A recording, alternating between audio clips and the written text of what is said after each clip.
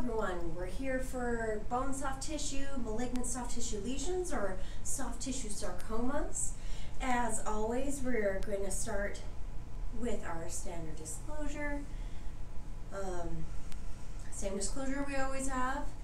And as always, if you have comments, suggestions, recommendations, stories about this, about my disclosure, I'm happy to hear them either through Twitter or YouTube. And let's get right into it. So we have a lot of different things to cover. A lot of these entities, at least at first, will look very similar. So don't worry if you have to go over this a few times. Sarcomas in general are not common, but they do like to test them. Case 1. So what we have here is looks somewhat well circumscribed, very cellular, and we're just going to go in and see what we have. So at about medium high power, what we start seeing is there's a decent amount of vessels. And how do we know they're vessels? They're filled with a lot of red blood cells, and this is indeed a very cellular tumor. It looks somewhat fascicular. The pattern is maybe somewhat herringbone, and what herringbone refers to is the clothing pattern where you almost have like an arrowhead type pattern where these parallel fascicles are going to be running at an angle to each other. This is definitely not storiform or whorled, and it's not patternless. Maybe I should say vaguely storiform, vaguely herringbone pattern, because it's not super obvious. Okay, and if we go in a little higher, we have relatively long cells. They're fairly ovoid. Some of them may be a little more spindly. This guy's a little more spindly. You can see the pointed ends. But this looks relatively monotonous. There's, there's a neutrophil, another neutrophil. There's some lymphocytes hanging out in here. Looks like some vessels running through, so maybe some attribute of a vascular nature. But yes, very, very bland. As I said, to me, this doesn't have a patternless pattern, which would make us think of SFT or solitary fibrous tumor. The vessels also don't really look staghorn or antler-like. Maybe you could argue that this one does, but generally they're round-ish. So I'm not thinking SFT with this. And of course, maybe it doesn't help that I know what the answers are, right, since I make the presentations. But this is generally how you should go about looking at these cases. Unfortunately, we can't see too much of an edge because the leading edge is somewhat helpful for discerning a lot of these lesions. But we can see maybe there's some collagen. I don't know that I would call this necessarily encapsulated, but maybe it has some semblance of a capsule. But hopefully you can appreciate that doesn't really matter where I'm going. It all looks very similar.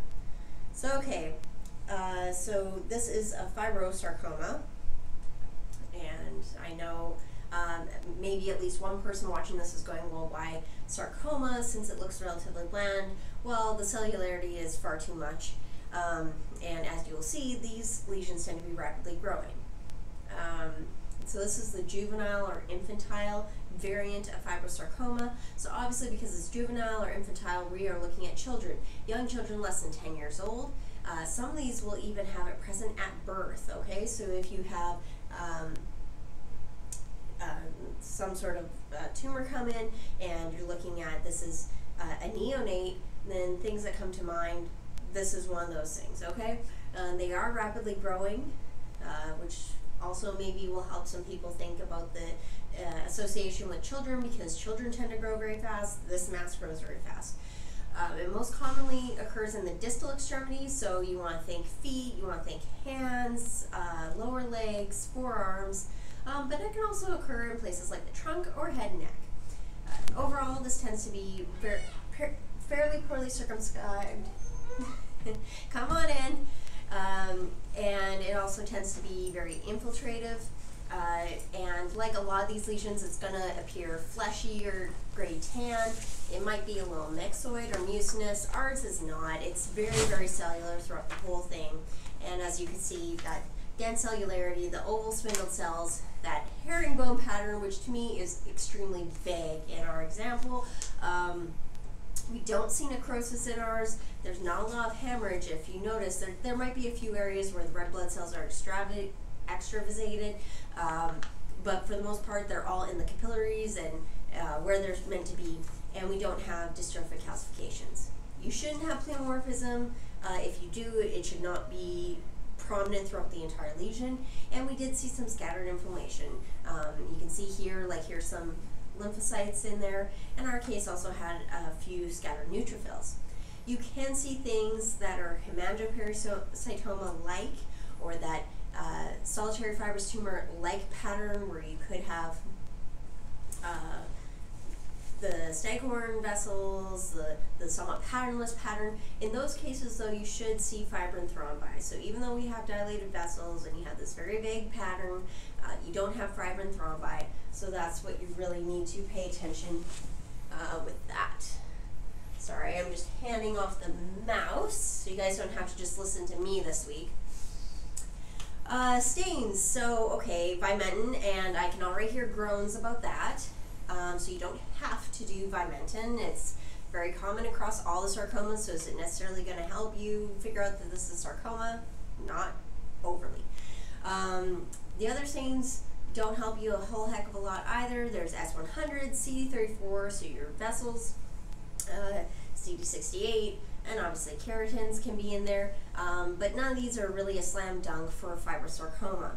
The molecular involves the ETV6 NTRK3, so that's your translocation 1215, P13 to 26, and there's a whole bunch of things, and in the handout that I included with this, you actually can see that I included a list of things that include these translocations. So unfortunately, that's not something that's necessarily going to help you figure out that that's what this is either. So you're looking for a young kid, fast-growing tumor, maybe this is even a baby, and very cellular, ovoids is spindled, and not much else going on. Okay, your differential is going to make a lot more sense as we go through today. Some of these things we saw when we did our benign soft tissue, like the fibromatosis, so obviously that's a benign lesion, and same with the myofibromatosis. Adult type fibrosarcoma is a little bit of a different profile, and treatment for these, well, they're going to try and cut them out. Obviously they're fast growing, so they can do radiation for any residual disease, or if they're worried about positive margins.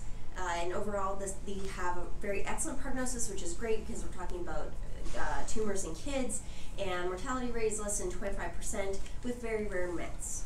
What I have on the incest here, so on the top, there's a variant that can look where the cells look a little more plump, the chromatin's a little more granular, and below that, what we have on the left is you have the more plump cells with the granular chromatin, and on the right we see more of the spindled cells that we would expect to see. So that's your juvenile fibrosarcoma. Case 2. Okay. Proliferation, Yes. very cellular at this magnification. Maybe some well circumscribed areas here, but it looks a little more infiltrating here. But it seems like we've got mostly tumor on this slide. Zoom in now, just look at the cells themselves. Okay, so I see spindles, proliferation of spindle cell. They're kind of elongated. The nuclei, there is an ample amount of cytoplasm. It could be retraction artifact, can't really tell off the projection very well, but looking around, there's no, I mean, there's a bit of, like, you know, it looks like there's a little looser here, a little denser here, but not really any necrosis or, you know, hemorrhage or anything like that. So just looking at the larger thing, like the nuclear features are not projecting too well. I'm just looking around looking for nuclear grade if there's anything that's since we're doing Malignant today, I hope to see a little, like this, I really hoping to see a little more pleomorphisms than I am right now. Maybe it's just the projection. I'm not appreciating the full breadth of this thing, but it could be a feature. Could be. However, not all sarcomas are pleomorphic. Scary. Yeah. But yeah, I'm not seeing really any mitotic figures. Right. But it is a spindle cell proliferation. So, I mean. Okay. So what about all this stuff that's kind of scattered Blood throughout vessels? Right? No, they're not blood vessels. They are collagen. Yeah, that's collagen. Wow. Okay. So yeah, there's a couple cool features with collagen with these cases. So what you notice is wherever you are, the collagen kind of runs along with the cells. So that kind of gives you a better sense that maybe of a pattern to how everything's laid out. I think it's easier to see with this lesion than the previous one, if that's a good hint. You mean the general pattern of the cell streaming? Yeah. Like kind of herringbone? Yeah, very like, herringbone. Like here's the bone and here's the radiating things coming out. If you kind of tilt your head, imagine a little, squint your eyes, maybe there's, like it's like a fish bones coming out of the central spine. Perfect, because I described the pattern that we see in clothing, which is also herringbone. But yes, same idea. The fish bones the ribs coming off of the spinal column. So yes. Okay, so what do you think we have? Well,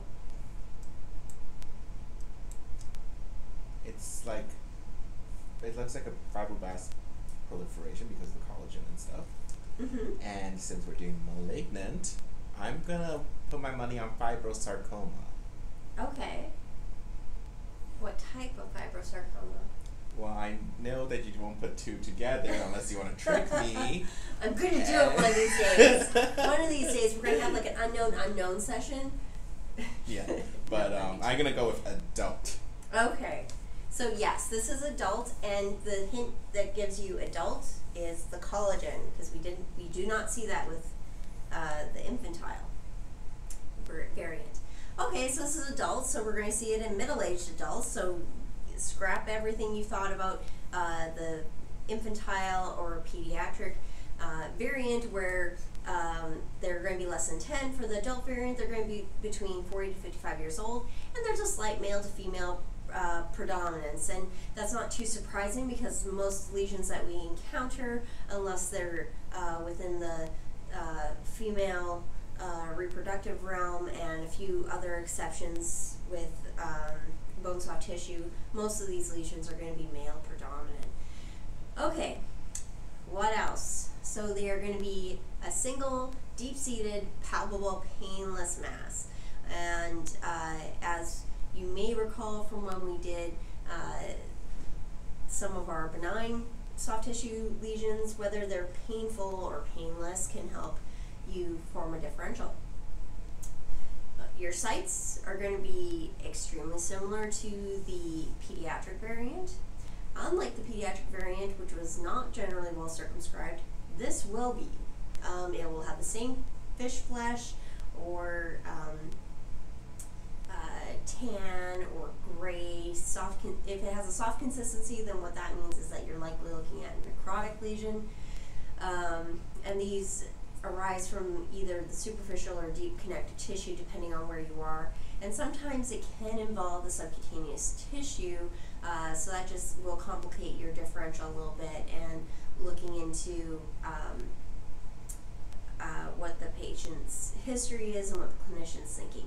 So there's multiple grades for fibrosarcoma, adult variant, whereas we noticed with the juvenile variant, it was, do they look more spindled or more plump?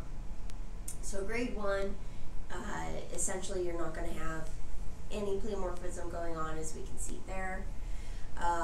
However, most of this is going to be exactly the same as our juvenile variant, except for those collagen fibers. And the collagen, as we mentioned earlier, should run parallel and separate the individual cells. So it's kind of almost going to look like a scar. You can see mitotic figures in this, but with variable atypia. And obviously the atypia, and if you have any pleomorphism, that's going to be related to your grading. You can as well see the different matrices. Maybe it's a little myxoid, maybe it has some necrosis or softening that you would appreciate grossly. And you can also see like chondroid or osseous metaplasia, so bone and cartilage elements. Your stains, Vimentin. You can grow now, because I said Vimentin. And also very, very focal SMA. So again, it's not really going to help you. Molecular. Okay, so our juvenile variant had the NTRK translocation. The molecular for adult fibrosarcoma is a lot simpler. There isn't any.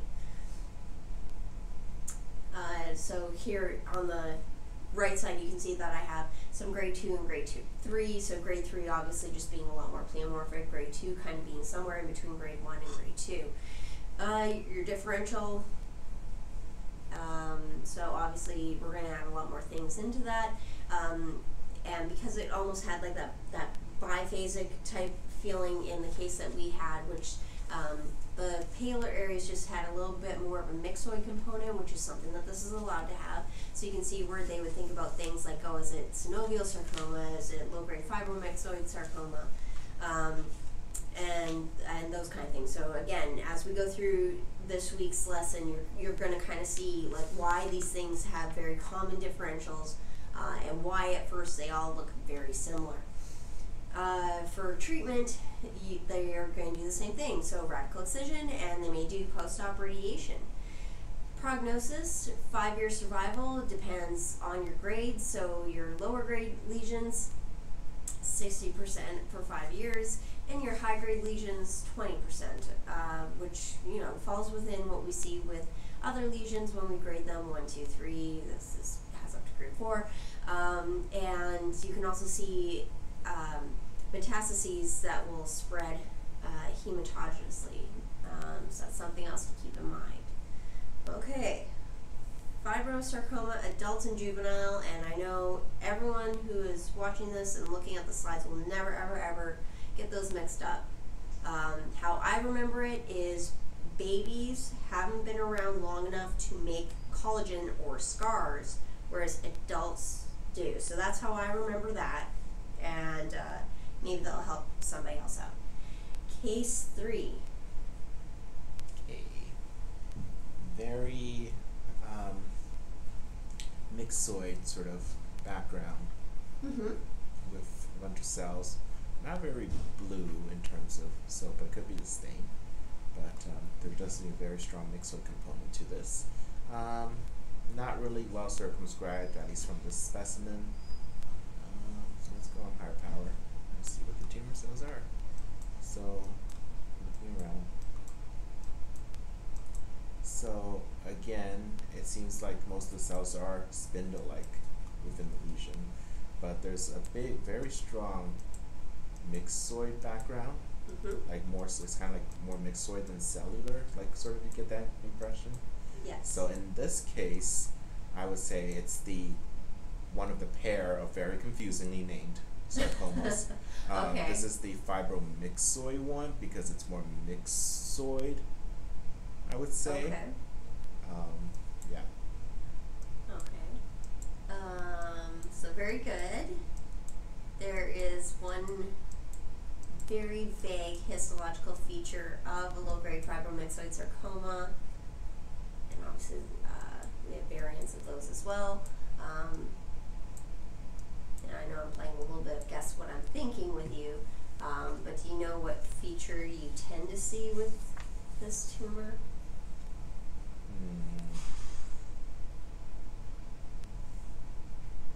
I found one that I was like, okay, I can show you this, but Need to dot it. Just kidding. Nah, I don't know. Well, let's look over here. Does it have anything to do with like this sort of band-like structure, or? it has to do with the collagen, yes.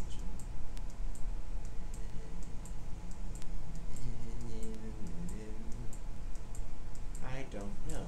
That's okay. So it's known for having these very poorly formed pseudorosettes. So if I go, because I annotated one, so let's okay. just. So you have it on a different slide. That was my attempt. So if you want to zoom in on that, so to me it looks almost like a rosette because it's forming sort of. Whenever they say poorly formed pseudorosettes, I always go, okay, well, what exactly does that mean? It means you have to use your imagination. Yes. But okay, so that's what we have. So this is adult variant of low-grade fibromyxoid sarcoma. So obviously affecting adults and maybe our younger age adults with an average of 34 years old. And unlike our fibrosarcomas, these are very slowly enlarging masses that are, again, painless. So whereas fibrosarcoma like to be distal extremities as well as trunk, head, neck, your low-grade fibromyxoid sarcoma likes the proximal extremities. So you want to think, okay, is it in the shoulders, is it in the thighs, buttocks, trunk, as well as the head and retroperitoneum. And it's always terrifying when things go to the retroperitoneum, so it's a good thing that that's last on the list. And also a little different is that it's going to have this yellow, white, and glistening cut surface. And obviously it's glistening because of the myxoid component. You shouldn't see hemorrhage in these, and you should not see softening that would suggest necrosis. Overall, you're going to have what we had in our case, which is you're going to have these areas of very densely collagenized areas that are very cellular, and then you're going to have these very loose hypocellular areas with this myxoid stroma in between. Your spindle cells, which constitute this lesion, are going to be very bland, and they call this a tigroid type pattern, where it has these very short fascicles in a whirling pattern. It doesn't really look like tiger stripes to me, but you know, I also can't do those magic 3D eye images, so maybe I just don't see it. You shouldn't really see mitoses in these. Again, this is a low-grade fibromyxoid sarcoma, and that is the full name. We're not being cheeky by suggesting, okay, there's this one is low-grade and there's simply high-grade. That is the name. You should see those poorly formed rosettes, as I was mentioning, and those are dense collagen run by epithelioid fibroblasts. And you may or may not see increased cellularity or atypia, and that occurs in about 10% of cases. So if you don't see it, don't worry about it. Okay, stains by Menton. If anyone's shocked at this point, feel free to raise your hand or something. You can also see things like MUC4, which makes sense because of our myxoid background, and again, very focal rare SMA positivity. Pretty much everything else you can think of under the sun is going to be negative. And as far as your molecular, so this one has a translocation between chromosome 7 and 16, or the FUS-CREB3L2. And that occurs in in about 3/4 of these cases, so it's not necessary that you have to run molecular to prove that it has this translocation to say this is a low-grade fibromyxoid sarcoma. But if you did run, you would expect to see it. Differential, so things that look a little more like fibromatosis and things that look a little more myxoid. That's basically what's in your differential, but a lot more benign things than malignant things, and that's owing partially to the fact that it's relatively paucicellular. Treatment, this is going to be somewhat repeating throughout the session, is they're going to excise it, and they do post-op radiation for residual disease or positive margins. Your recurrence rate is about 10%, so that's actually not a bad recurrence rate. And 6% of these cases will develop metastases, but often these are very remote metastases, so they'll be years and years down the road. And only 2% of patients will die because of this disease, and that's likely related to the metastases. Low-grade fibromyxoid sarcoma, adult variant. Case 4. Kind of looks like the other one a little superficially, very superficially. There is some myxoid component, looks like a little edematous maybe, but more cellular. Not really well circumscribed, kind of infiltrating. Higher power. Again, mostly proliferation of spindle cells. Mm-hmm. It does seem to, like, the cellular do look very atypical. They're kind of big, kind of ugly looking. I don't know what's going on here. Just a weird cell projecting, but anyways. So it doesn't look benign. That's the first thing, which fits with today's theme. Yes. But it definitely is more cellular than, compared to the other ones, more cellular than myxoid. And I want to say it's the other side of the coin is the myxofibrosarcoma. Oh, you found some of them. Oh, there's one. Oh yeah, Giant cells. Mm-hmm. Yeah. So yes, this is myxofibrosarcoma. Again, with bone soft tissue, they prefer to be a little more descriptive than anything else. So, as you said, it's a little more fibrous than myxoid. But even if you go into the areas that look a little more paucicellular, you're going to see those same atypical cells. Great. Yeah. So project as well, but I think they're there. They're there. It's just not quite as much. And you can also have some of the pseudoliploblasts in there. Okay.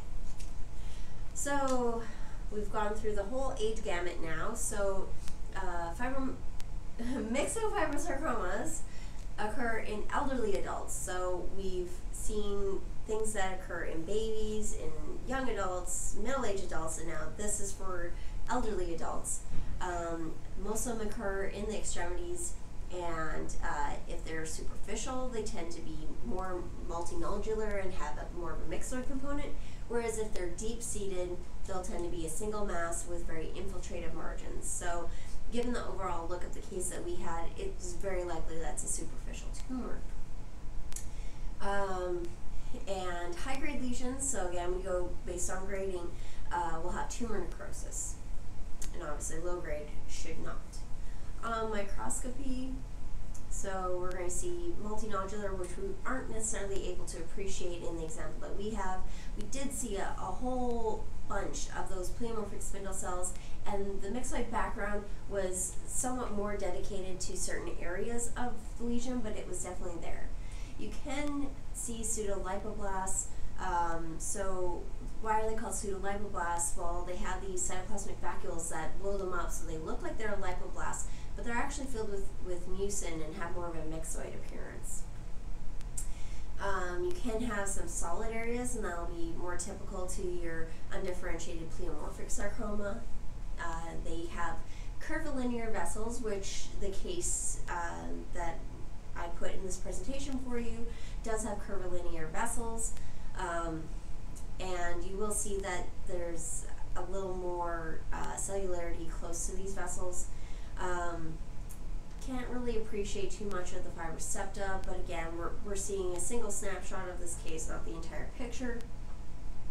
And we did definitely appreciate that myxoid stroma, and one of the caveats is that it should encompass more than 10% of the tumor.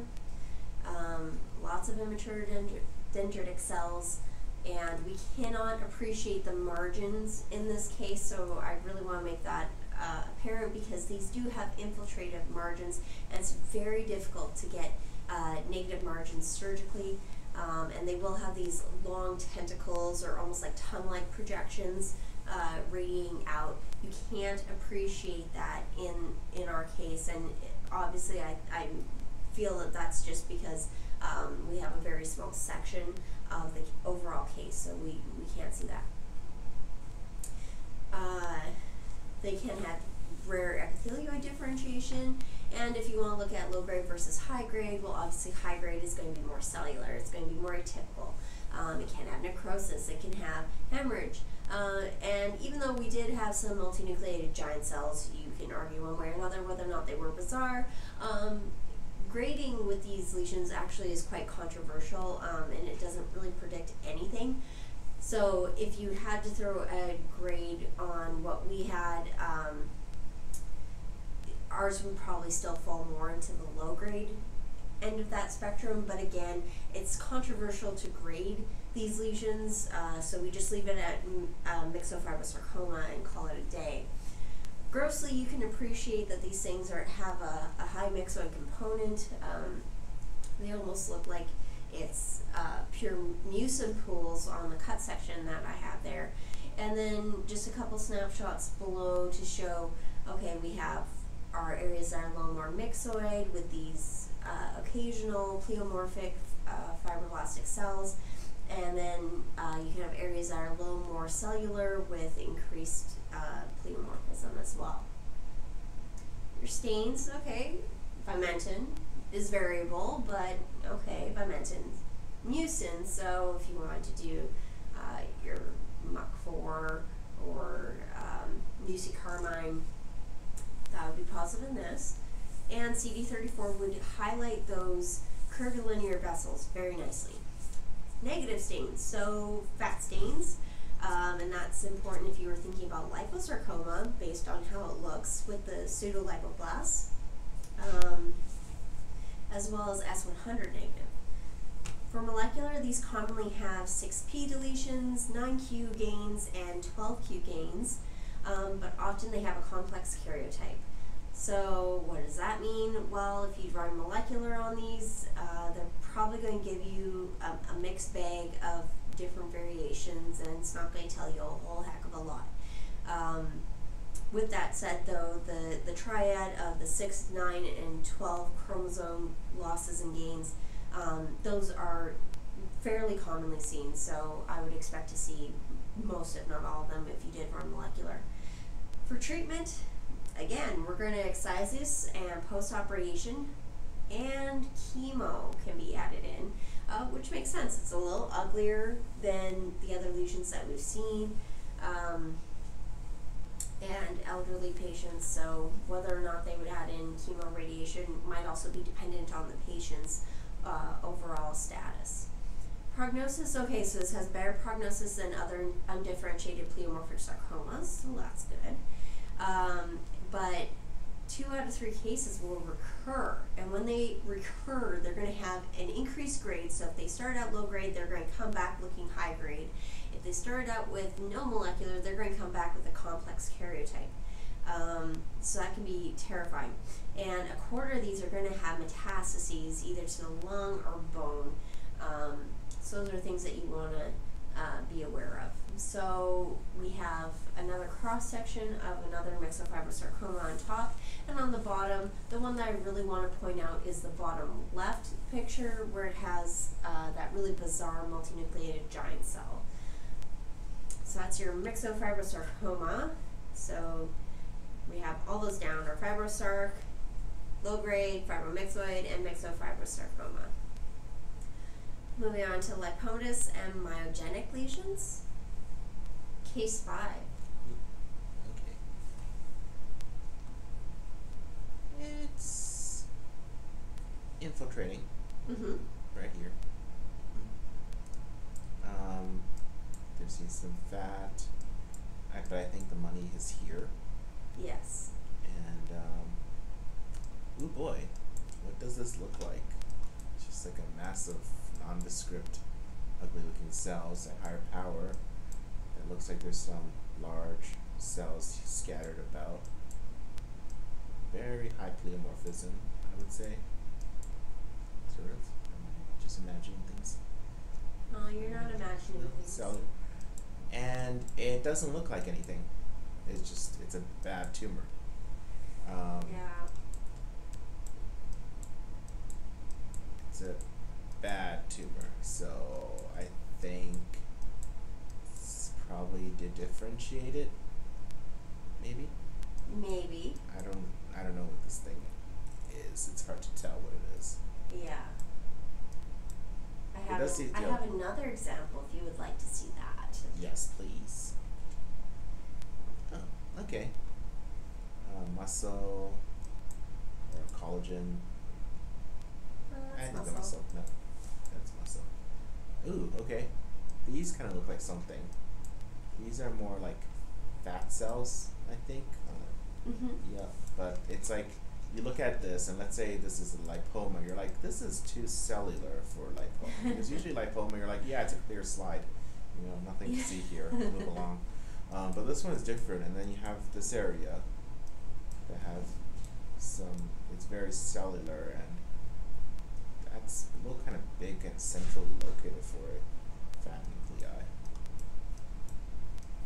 The kind of, yeah. These do not look like normal fat cells. No. But Well, I think some of them might be macrophages too, just to complicate things even more. But like when you do see stuff with all this like sort of extra material, it makes you really concerned for a possible liposarcoma. That's like the first thing you should be on, considering. So you want to look for those weird lipoblast-like cells. Yeah, it might be easier if you go low power to look for an area that's maybe a little more alive. Yeah. We're still alive. Ooh, there you go. there it is. Yeah. So I think this one maybe is a little easier to tell. I know they kind of look like spiders sometimes if you catch They it. can, yeah. See, there's the head, the abdomen, and then the legs coming out of it. Yeah. So, yeah, these are both dedifferentiated liposarcomas. So it was dedifferentiated. The problem with dedifferentiated liposarc, as you will see as we go through, is basically it can look like anything. Okay, and the cardinal rule of liposarcomas, dedifferentiated liposarcomas, is that if they tell you retroperitoneal, it has to be in your differential. So if you have a retroperitoneal lesion and you're not thinking, could this be a dedifferentiated liposarcoma, you need to reroute your thinking and put that on the list. And I mean, I know it says like any sarcoma, but as we'll see, these can be very elusive. So they tend to occur in older adults, again, not too surprisingly, males over females, although only slightly. And it occurs in about 10% of well-differentiated liposarcs, especially retroperitoneal. Well, well-differentiated liposarcomas or atypical lipomatous tumors pretty much look like normal fat. So this can be very scary, and that's why I said like you really should be thinking about it like all the time. So sites, your retroperitoneum comes up most commonly, as well as extremities. You can get these in the spermatic cord, so not just lipomas of the spermatic cord, you also need to think about D-diff liposarcs. Rarely seen in head, neck, subcutis, and I put a note in there to remember that subcutaneous ALTs or well-differentiated liposarcs do not dedifferentiate.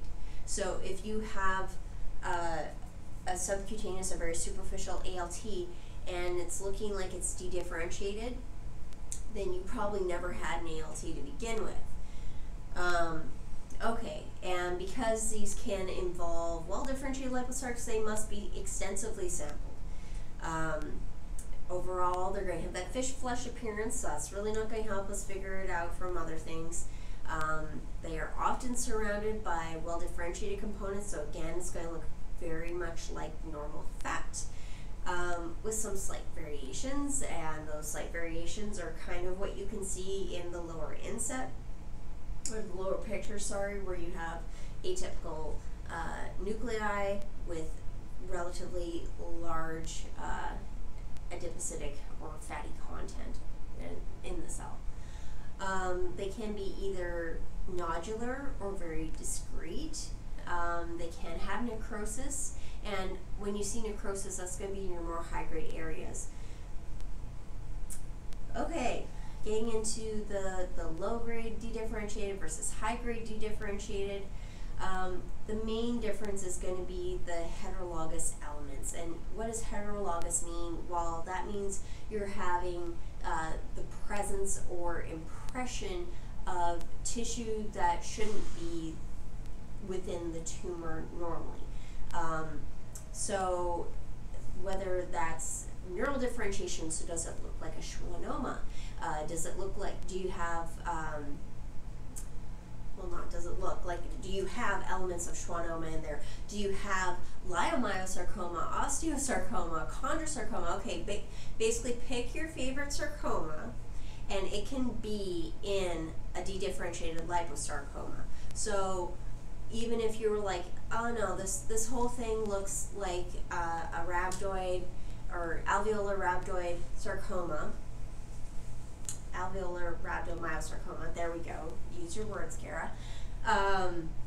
You still need to think about, is this actually a liposarcoma that has heterologous elements? So a liposarcoma that has an element of alveolar rhabdomyosarcoma, and that can occur.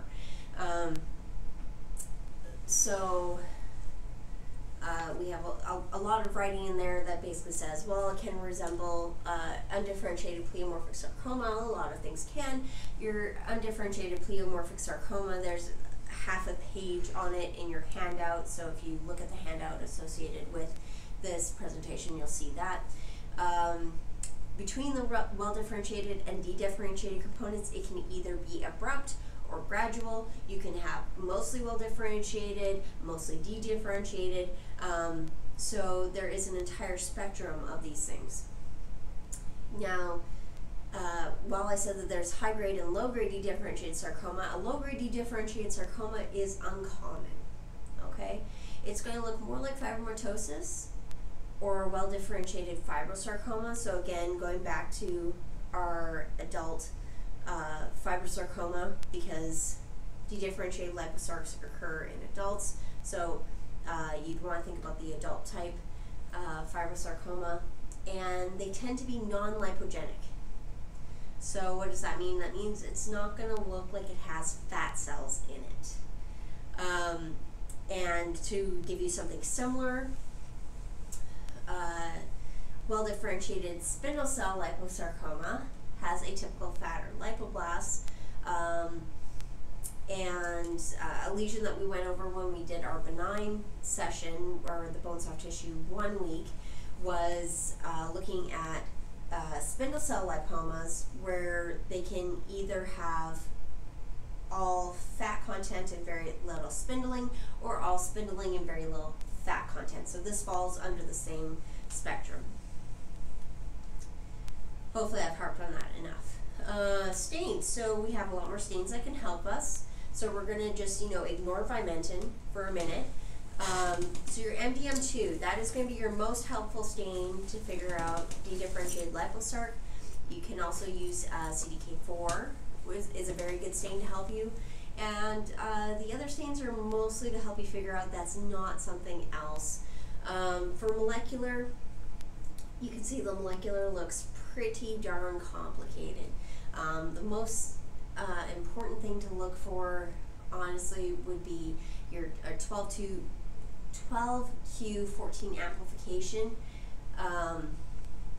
but there's a lot of other things to consider, and there's a lot of pitfalls with MDM2, even though I said it's probably the most important. That's why pairing MDM2 and CDK4 would be your best combination, really, for figuring out dedifferentiated liposarc. So you have a whole list of other lesions that also have MDM2 gene amplification, and for some reason the sclerosing rhabdomyosarcoma is not in set enough. But what we have up top is some imaging where you can see what it would look like on x-ray, and then the gross specimen, and underneath that would be an abrupt transition between the top, which is the dedifferentiated liposarcoma, and the bottom, which is the well-differentiated liposarcoma. Your differential, so even though this list doesn't look too long, basically any and every sarcoma ever discovered should be on that list. Anything that has rhabdoid differentiation is going to have a poor prognosis. Looking at treatment, so they're not just going to excise this is going to be a wide local excision with clear margins, and that's very important. And even though it has a better prognosis than our other high-grade pleomorphic sarcomas, anywhere from 40 to 75%, so either half your patients to 3/4 of your patients will have this recur. 10 to 15% will have metastases, and that's with a wide local resection and negative margins, and 28% of patients will actually succumb to this. So dedifferentiated liposarc, always consider when you have a retroperitoneal mass, and don't be afraid to combine your markers to help you figure out what this is. Neuroectodermal lesions. So this is case 7, technically. Wow, okay. Pretty, looks pretty well circumscribed for the most part. Maybe there's infiltrated borders, maybe not. Can't really say. Still kind of looks like everything we've seen today, right? A little more blue. A little more blue, yeah. Yeah. Yeah. All right. Let's see what we have here. So,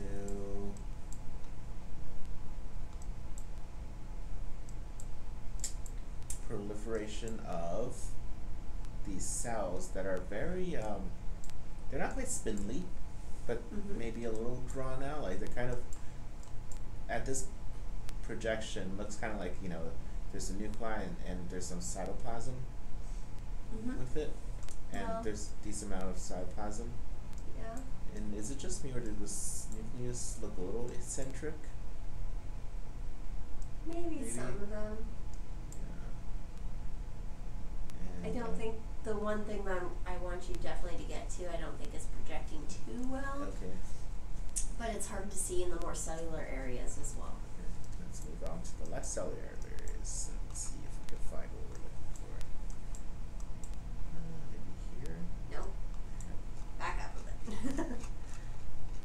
Where? So at low power, what looks different? So you said it's very blue. So what doesn't look blue? What doesn't look blue? But still definitely looks like lesion. So obviously, like, not this stuff. Like, this looks like normal tissue.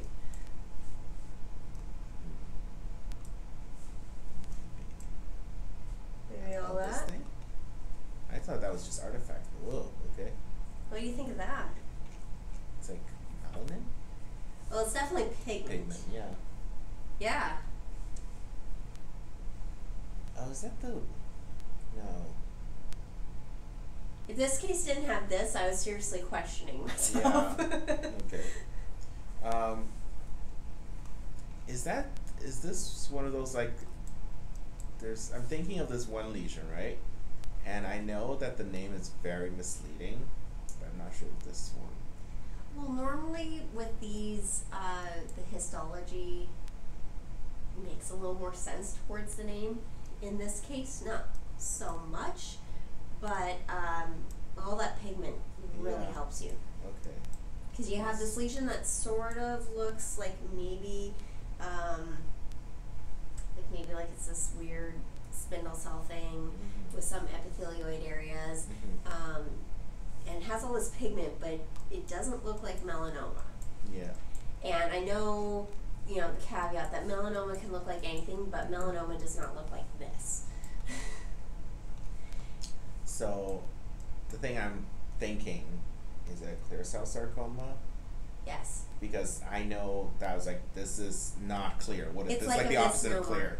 Yeah. Like, it's just one of those things where it's like, why? Yeah. Okay. Yeah, so this is clear cell sarcoma.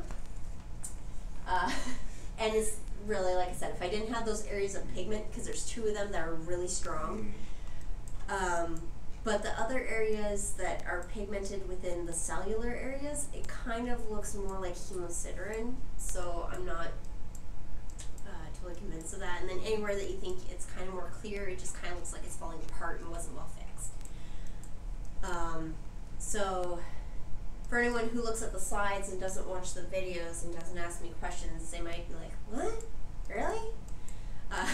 But the pigment really is what helps you. Yeah, it's sort of clear. Yeah, it kind of looks sort like, of. I mean, it looks like retraction artifacts more than anything. So, I know. which, I mean, clear cells kind of are, but, you know, it's just, yeah, it's just, I don't know, just this. It's the pigment that really helps you. So you have like this constellation of findings, and that's where it's supposed to push you. So even though I said this doesn't look like melanoma, what's a name that they like to use for it, or used to use? Malignant melanoma, soft parts. But if you see enough melanomas, you know this kind of doesn't really look like melanoma. Anyway, wide range of patients can have it, 13 to 73, so it's almost like Monopoly, you know, ages 9 to 99. But the average is going to be a relatively young adult at 30 years old, and there's a slight male predominance. This tends to be deep-seated, either in the extremities, the trunk, or limb girdle, so you'd think deep soft tissue of either like the thigh, the hips, buttock, or shoulders, and it likes to occur near tendons, fascia, or aponeuroses. So that's something to keep in mind with location of lesion, since location and imaging is so important with bone soft tissue lesions. Overall, it's going to be nested with spindled or epithelioid or giant cells that are separated by collagenous bands. And the collagenous bands are not necessarily super prominent. In the example that we had, they were somewhere in between prominent and delicate, where they're definitely there, but they neither fit one or the other. In our case, it was a little more spindly with some mixed epithelioid variants. And luckily for us, we had a whole bunch of melanin present, but 2/3 of cases will have it present. You can see floret-like giant cells. You can see rhabdoid cells. So where you were asking about eccentric cells, it's very likely that there's some in there. And you can also have these bizarre pleomorphic cells, and there's a few of them scattered in there, but not too many. You may or may not have mitotic figures, but an average of 4 mitotic figures over 10 high-powered fields really isn't very high. And positive stains, so you want to think about your melanoma stains, so melanate, HMB45, S100, iron will also be positive in this, just to add a little more complexity to all those stains. Of course, Vimentin's in there, and your negative stains, SMA, Desmond, and CAM 5.2, or your keratins. So for the clinician, these really are going to be relatively nondescript. Like you can see, it's a raised erythematous papule, but that fits a whole bunch of other disease entities, so imaging might be more helpful with that. And grossly, it pretty much just looks like a relatively well circumscribed lipoma. I think the bottom picture looks a little more clear cellish, or a little easier to believe that's clear cellish, and the inside, I think I have a little more pigment in there. Molecular, so translocation 1222, which is your ATV1 or ATF1, and EWS, but usually they're diploid, so molecular may or may not be helpful, really. If this is within the GI tract, since it can really occur anywhere, you'd be looking for the fusion of EWSR1 and CREB1. So that would help you if you have this lesion and you're wondering about, oh my gosh, am I dealing with some sort of melanotic lesion in the GI tract? So your differential is basically melanoma, which won't have that translocation. They tend to have aneuploidy, and especially when it metastasizes to soft tissue. Treatment, again, is going to be wide local excision, and if there's metastasis, then they'll add in chemotherapy. 5-year survival is 67%, 10-year survival is 10%. So obviously when we're looking at someone who's like 30 years old and 20 years out, they're only 50. So those are relatively dismal odds. And even though it has slow progression, the recurrence rate is relatively high, and you often get metastases to lymph nodes. And then similar to other sarcomas as well as other GI lesions, larger size, so greater than 5 centimeters if there's necrosis or you have recurrence, as well as having a GI origin. Those all portend poor prognosis. Then we have just a few more pictures, so you can see that it doesn't always look clear, but the pigment is really what helps you. Case 8. Seems like a lot of the things we've seen already. Blue cells, pink background, infiltrative, not really any pattern and low power. So let's go on higher power and see what we're dealing with. Okay, wow. Alright. Initial impression. Initial impression. Not too exciting. It's, I mean, there are these cells that are kind of weird, so, you know, it's pushing you towards the malignant side of things. But otherwise, you know, you could say this is like just a, like, if let's say this area, for instance, you say it's a benign spindle proliferation, I could believe you. Okay. But, I guarantee you've seen many lesions that look like this, just aren't this. mm-hmm. And you've probably seen them either in the frozen room There's a lot of like or an autopsy. collagen type. Is that collagen? Just fibro? It looks a little more fibrillary, but Yeah. could be. Okay.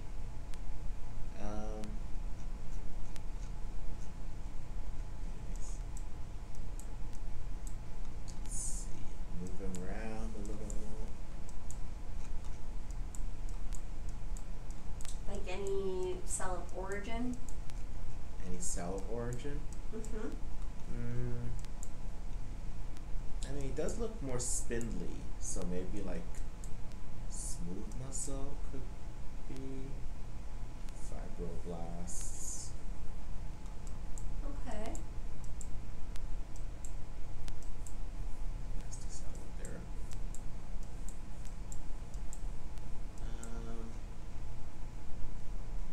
Phone a friend. Phone a friend. Okay, well, the phone a friend is the one who makes the presentation, so it's not really fair. Well, that's why I chose phone a friend, you see. Okay, so I would maybe suggest that some of these are a little more cigar shaped. Maybe they're a little more wavy. Cigar, wavy.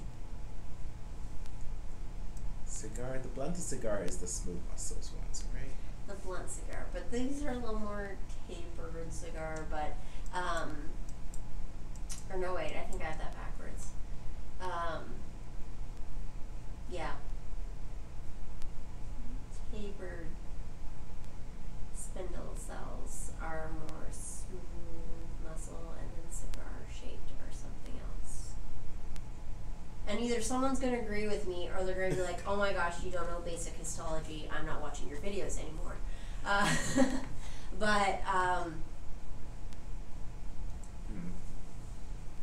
But yeah, when I first saw this, I was like, oh, I put a blank in here, and then I was like, well, no, clearly it's not, because it's in with the soft tissue sarcoma, but...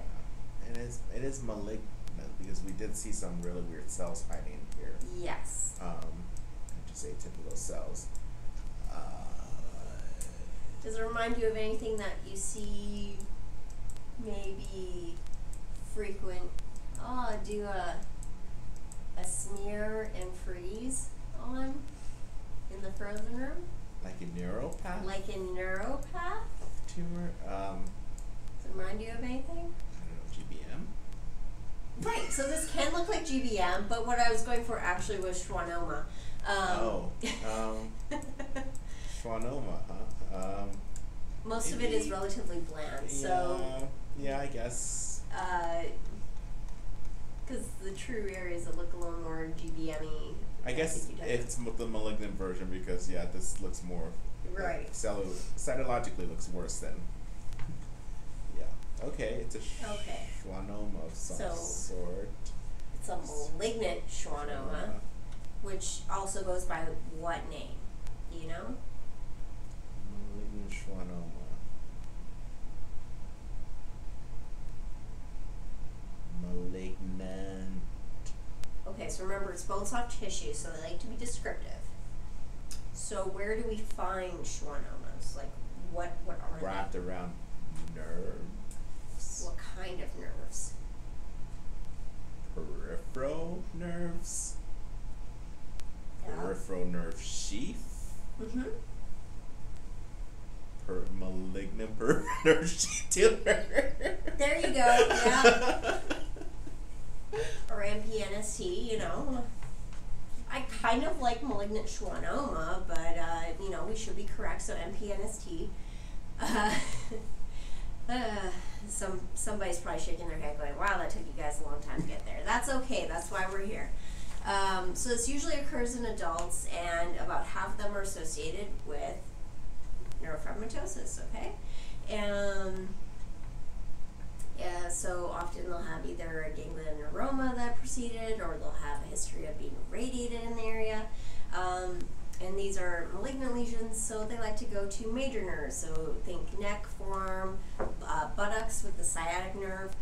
And obviously because they're involving the nerve sheath, they're going to be very bulky tumors. So what you can see in the top picture on the right is that entire bulging area in the anterior forearm. That is malignant peripheral nerve sheath tumor. And on microscopy, they're actually relatively monomorphic. They're slightly serpentine, they can have some palisading, and these large gaping vascular spaces, which there were some of them. I don't know how much I'd say large gaping, but there were definitely vascular spaces that were evident. And right around the vessels, actually, what you'll see is the tumor cells, it looks a little more cellular, and the cells themselves are a little more plump, like the nuclei are bigger. You should see geographic necrosis with palisading at the edges. We don't have edges of this tumor, and I really didn't appreciate geographic necrosis. There's some areas in the case that I included here where it's fibrin deposition, so just be aware of that. But basically it should look like GBM on the outside of the lesion. You may or may not see pleomorphism or metaplasia. And you can have glandular differentiation just to complicate things. And you can also see melanin, and melanin is typically associated with if you are near the spinal nerve root. So you'd want to think about a little bit of overlap with primary melanoma there. And some of these cases will have no features that look like schwannoma. Our case definitely had features that look like schwannoma, so don't worry about that. But if you don't see it, it doesn't mean it's non-MPNST. So your stains, we have a few more that can help you. Collagen 4, S100, CD99, and CD57 in neurofibromatosis-like areas, okay? Note, nowhere on here is Vimentin. Hallelujah, we don't have that on our own case. For molecular, it's a translocation between the X chromosome and chromosome 18, and it should be actually negative for that? Okay, I need to figure out what I meant by that. But your differential would include like UPS, or malignant fibrohistiocytoma, pleomorphic liposarcoma, as well as synovial sarcoma. Synovial sarcoma probably looks the most similar to what we had in our case. And just like every other lesion that we've encountered that looks more malignant, you're going to have wide local excision, and they'll go with they may or may not go with a combination of chemo and radiation. And your 10-year survival is not terrible, but it's not great either, at between 35 to 50%. So what we have on the bottom inset is the bottom right is showing you a little bit of that melanin pigment that you can see, and the top right and bottom left just kind of show you a little more how it can look more like the synovial sarcoma, or even like a UPS. Okay. And I need to figure out what I meant by that translocation, other than saying it doesn't have that translocation. So I will figure that out, and I will add an addendum to the video. Vascular lesions. Case 9. Okay. Giant ugly thing here. Yes. I think that's the tumor. That is the tumor, and everything else is normal. Yes. And it looks like it's infiltrating, even though it's relatively well circumscribed. So let's go up for a high view. What do we see? What do we see? Well, okay. A lot of holes. What are these holes? It kind of looks like there's tracts here. Okay. Kind of look like malformed blood vessels, sort of, with these weird cells going in there. Just lots of channels. Is this a bloody specimen? They normally are. I would have liked to have seen a lot more blood in this specimen. Yeah, well, no, wait, is that, no, I don't know what that is. No, yeah. But you've seen these before. I know you have, because I've shown you a few of them. And there's even been a few in some of the review sessions, just not in the bone soft tissue. Here.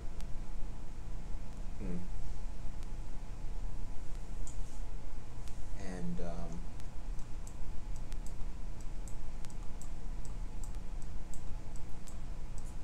so it's a vascular lesion. And I've seen these blood vessels. I think they're blood vessels. So I'm gonna go with angiosarcoma. Okay. So when we said that normally these are bloody lesions, so what would you have liked to have seen in this? I would like to see more red cells in these cleft spaces. More red cells, okay. So that I'm not, mistaking artifact for.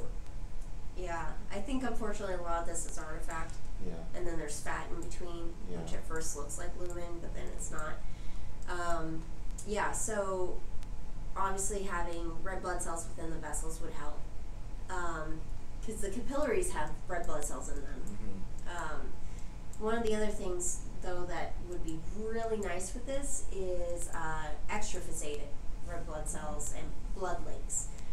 Even though that tends to be associated with higher grade angiosarcs as well as secondary angiosarcs, like related to breast, which is where you would have seen it. I definitely would have shown you one in breast. But to me, this looks more high grade, and this is definitely an angiosarc. Okay. Yes. So these are rare lesions in older adults, extremely rare in children and young adults. And your risk factors: chronic lymphedema, radiation, sun exposure, PVC, thorotrust. If you guys have listened to my videos for very long, you've probably heard me repeat these things ad nauseum. So they tend to occur if they're primary to the skin, scalp, and face. If lymphedema is involved, then you want to think upper extremities or breast, but really angiosarc can occur anywhere. Early on, they tend to be small, well-demarcated red nodules, and they're relatively indescript. Later on, again, they get that fish flesh, gray-white lesion. They tend to be hemorrhagic. They may have necrosis, and they are invasive lesions, so it can be very hard to skirt around them because what's maybe just related to the bleeding associated with the lesion versus the actual lesion, and is it field effect secondary to some exposure or radiation, in which case it can be a nightmare to get around.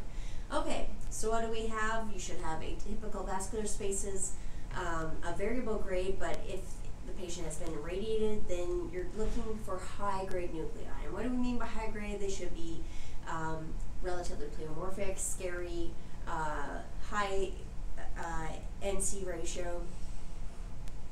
You can see multinucleated cells that may or may not have hyaline globules, and if they have those hyaline globules, that's your alpha-1 antitrypsin or alpha-1 anti-chymotrypsin, and often that'll be involving subcutaneous tissue. You can have solid areas, which our lesion was generally more solid, and with those they tend to have intracytoplasmic lumina that are filled with RBCs. Again, you can have the extravasated red blood cells or the blood lakes, and that's also often associated with radiation or secondary induced angiosarcoma. Mitoses should be relatively brisk, and brisk means lots of them. You shouldn't have to hunt for them. They should pretty much be everywhere, and you can also see necrosis. Positive stains, so vascular lesions, so you want the vascular markers, so FLE1, factors 8, CD31, thrombomodulin, CD34, c-KIT, so c-KIT's one to keep in mind because that's a little different, and you may or may not have something like your VEGFR3. For molecular, these lesions have MYC amplifications, and your differential, obviously you're going to include things like, is this just hemangioma? Is it a typical vascular lesion or atypical hemangioma? Is it just a vascular proliferation? Is it, again, there's your UPS, your undifferentiated pleomorphic sarcoma. That is everywhere today. And how do they treat it? Well, they're going to excise it, and they're going to try to excise with clear margins, but sometimes that's just not possible. Prognosis, your 5-year survival is 35% if they do not have any metastases. And Mets to lymph nodes occur in 14% of cases, and that is extremely high for sarcoma. So Mets to lymph nodes at 14%, they can also metastasize to lung, liver, bone. So terrifying, terrifying lesion, and one to keep in mind when you're have this history of, oh, your patient's been let's say they had Hodgkin's lymphoma when they were a kid and they received full chest radiation. Well, they could develop an angiosarcoma later on. So something to keep in mind when you're doing when you're looking at cases is looking at the history to see what they've had previously, because sometimes that will give you the answers. Lesions of uncertain histogenesis, or histogenesis, sorry. So our last couple of cases, case 10. Okay. Some sort of tumor. Bloody. Yes. Not very blue. Ooh, I know this one. You know this one? Yes, Great. because I had one of these cases in a 13-year-old. That always helps, doesn't it? 13 or 17-year-old. So oh, no. I'm seeing and it was a current one too, in the thigh. So yeah, major feature, kind of like these sort of nests of cells that are separated by septa. The cells kind of look like has a lot of cytoplasm, kind of granular. I don't know. This looks like corn to me for some reason. I always they say always look like they're falling apart too. Corn, yeah, falling apart corn. Like, Yeah. you know when you get those loose corns. Yeah. So this is an alveolar soft part sarcoma. It's a very distinct morphology. All right. Anything else you can tell us about the morphology while we're here? If not, I can take over. You can take over. Okay. All right. So rare. So the fact that you've seen one and they account for less than 1% of all soft tissue tumors. That's pretty cool.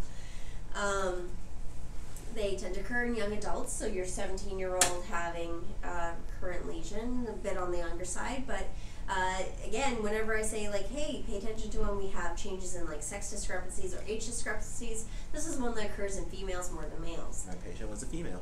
There you go. So these tend to occur either deep soft tissue of the oral cavity, pharynx, mediastinum, or the lower extremity, and you said thigh. Mm-hmm. Okay. They are generally well circumscribed, gray-yellow mass, so again, that fish flesh type appearance or sort of fatty type appearance, depending on how much of one or the other you got going on or who's describing it.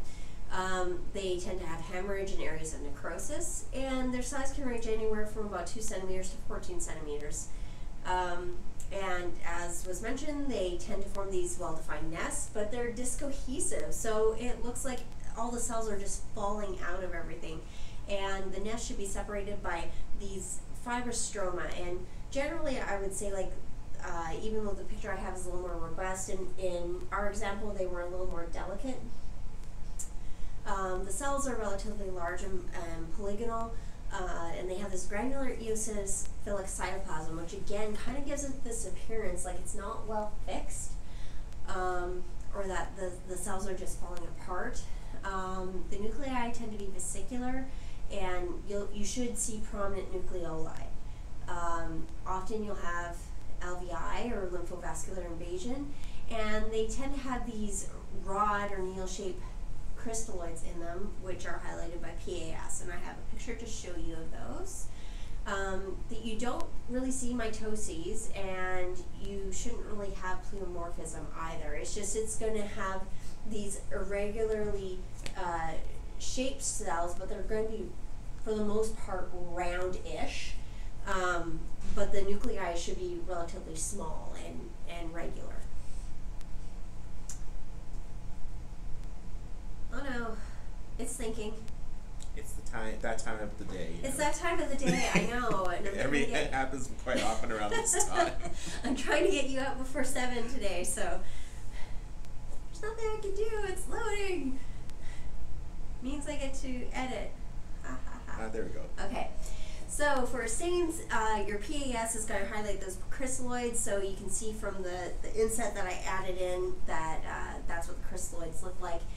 They're not really evident on the H&E. I did try searching for them, but when something's not prominent, I don't feel it's fair to make you go hunt for it. And I appreciate that. Yeah. Sorry. Technical difficulty. There, no. No, just wait. Okay. Aha, There we go. there, I fixed it. Yeah. Okay, so your MyoD1 should be cytoplasmic, so keep that in mind. So if you're seeing MyoD1 as nuclear, that's not the right type of staining, as well as your TFE3.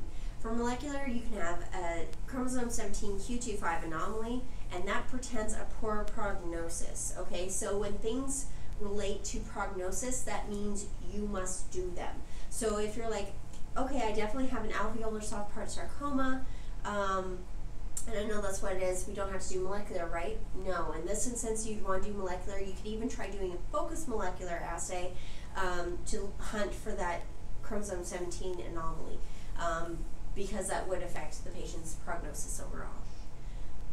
Your differential, so alveolar rhabdomyosarcoma, which I had a really hard time saying earlier in this session, as well as metastatic lesions, granular cell tumor because of the granular nature of the cytoplasm, as well as paraganglioma. Your treatment would be excision and radiation, so notice we're not going to do chemotherapy in this, but you're going to take it out and you're going to radiate the area. So your 5-year survival, if it's localized, is 87%, which is fantastic, but if they have metastases, that drops dramatically to 20%. And these patients can develop metastases decades later. So, you know, let's say we have the patient who had the recurrent alveolar soft pouch sarcoma in the thigh at 17. Well, 30 years later, okay, so now they're 47, 50 years old. They're a parent, and now they have metastases to their lungs, and that would have a very poor prognosis there. And something that's interesting to note with this sarcoma, though, is that the initial presentation may even be that they have metastases to the lung. So if you have... That was our case.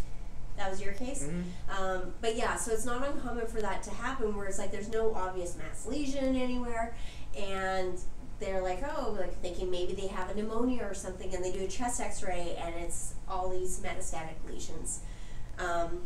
So this is definitely one to know. It has so many different elements between prognostic indications and just a totally different look from a lot of the other sarcomas that we've seen today. That this is definitely one to study and know on site. Yes. And our last case, case 11. Okay, well, low power looks like many of our other cases. Yeah, they have a Nondescript theme. infiltrative bluish tinged thing. So let's go on higher power. Just to look around. What are these cells we're dealing with? Just pick a random spot. Huh. So it's kind of streaming. It's kind of hard to tell. Some of these cells look a little more plumper. Mm-hmm. Like here maybe, that's maybe more epithelioid. But then there's these cells that look a little more spindly. Right. It's kind of like a mix between spindly and plump. Can I get a clue on roughly where this is coming from? So this is a 40-year-old male, Mm-hmm. and we have, this is Let's say this mass involves the back of the hand. Back of the hand.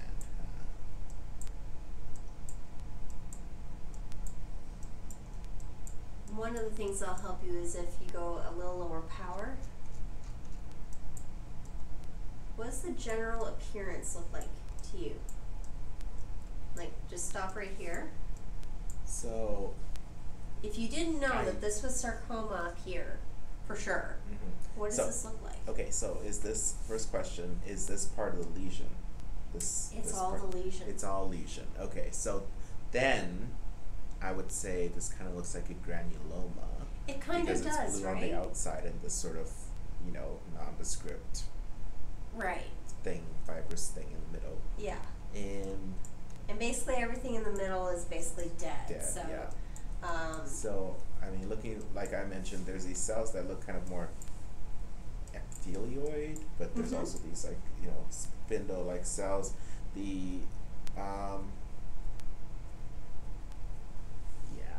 So can it be like an epithelioid sarcoma? It sure could. In fact, that is what this is. Oh, yay! And the granuloma type appearance is really what helps you. And but obviously, as soon as you zoom in, you realize you're not dealing with a granuloma. And the location kind of helps you a little bit too. A little bit. Okay, so classic type versus proximal type. You have age differences, so those would be relatively easy things for them to ask about. Both have a slight male predominance. And they're slow-growing, painless masses. So if this was on the foot, and let's say it's on the foot of a diabetic patient, you might think, oh, this is just, an ulcer, like a chronic wound that's not healing. And they are very slow-growing, and they are painless, so it might not raise any flakes for a little while. They tend to occur on the distal extremities. So I said that I gave the scenario that this was a hand mass in a 40-year-old, but they will also occur on the wrists and the fingers as well. They do involve your reticular dermis and sometimes your deep soft tissue. So think back to our other lesions that like to involve the fascial planes, aponeuroses, as well as tendons. So that's where these things like to stay. And as you can see from the picture I have up top, which I think looks like a heel, they are ulcerated fleshy lesions with necrosis, and they're relatively poorly defined. So the classic distal type, which is far more common, has epithelioid-like cells and that granuloma type pattern. There will be necrosis and central hyalinization. Now, our case didn't really have so much of the hyalinization. It was starting that process, but it definitely had that central necrosis and granuloma type pattern. The tissue itself, the cells are relatively acidophilic, and there may be some desmoplasia. It was kind of hard to appreciate desmoplasia in the example I gave, I think in part because it is quite cellular in the viable areas. Again, involving the reticular dermis, and you may or may not see rhabdoid type cells. And the proximal type is far more likely to have rhabdoid cells, so that should also be moved over because the rhabdoid cells are common with the proximal type, but you do not have that granuloma type arrangement. So you're going to be relying on having those really epithelioid type cells, rhabdoid cells, and you can still have the reticular dermis involvement, but you're not going to have that granuloma type appearance. So Vimentin's back. It went goodbye for a little bit, and it's made its appearance again. So CD34, FLE1, ERG, sometimes you can see CD31. So that sounds a lot like our angiosarcoma.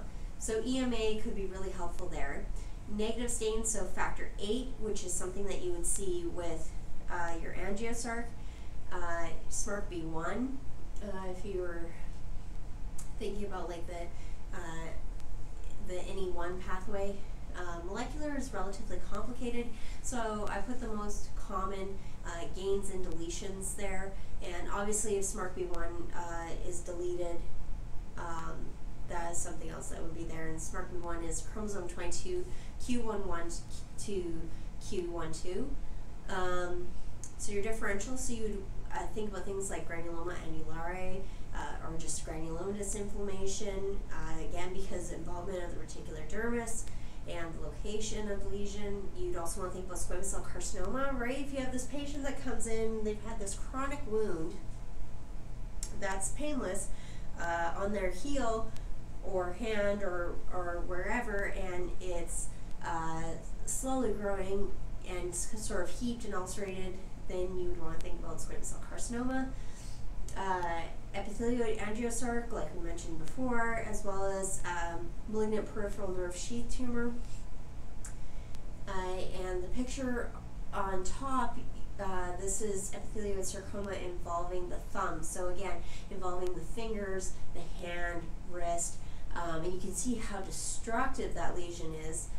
So the treatment for these is wide local excision and radiation. So in the case above, that patient would likely lose their thumb, and depending on if anything else went or complications post-op, they might actually end up losing that hand. Prognosis, 5-year survival, 60–80%, so that's actually pretty good.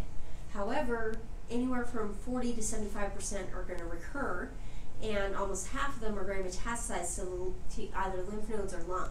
So almost a third of patients will actually die from this disease.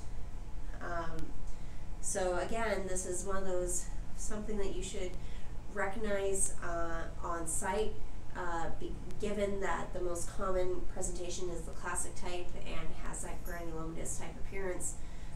This really isn't something that should be missed. Okay, so that's your epithelioid sarcoma. So that's what we have for this week. There's 18 cases in the challenge cases, so some of these will be recapitulations of things that we saw today. Some of them might be entities that are within the handouts I gave. On the back of the handout, I actually went over the grading system, the French Federation of Cancer Center Sarcoma Group, or FFCC-SG. So that's in the handout. Again, if you like this video, please hit like. If you aren't subscribed, hit subscribe. If you have comments, things to help us out because we messed up one feature or another, or we missed features, or maybe you have a helpful thing to help out remembering things, like how I remember the collagen fibers in adult fibrosarcoma. Really, I love hearing everything from everybody. I'm trying to incorporate ideas where I can. Sometimes I'm asked for things that on surfaces I don't really cover. So those videos are a little slower going. But that's what we have. So next week we'll be back with our malignant bone lesions, or our osteosarcomas. And hope to see you guys then. If I can get the mouse though, let's just see if we have any questions. Okay, so I don't see anything in here. And yes, for anyone who hasn't joined our group, I do tend to put relatively the same welcome message as well as the links to the slides. But okay, since we have no questions, that's what we have for this week. This video will be posted Friday morning as per usual, and we will see you all next week.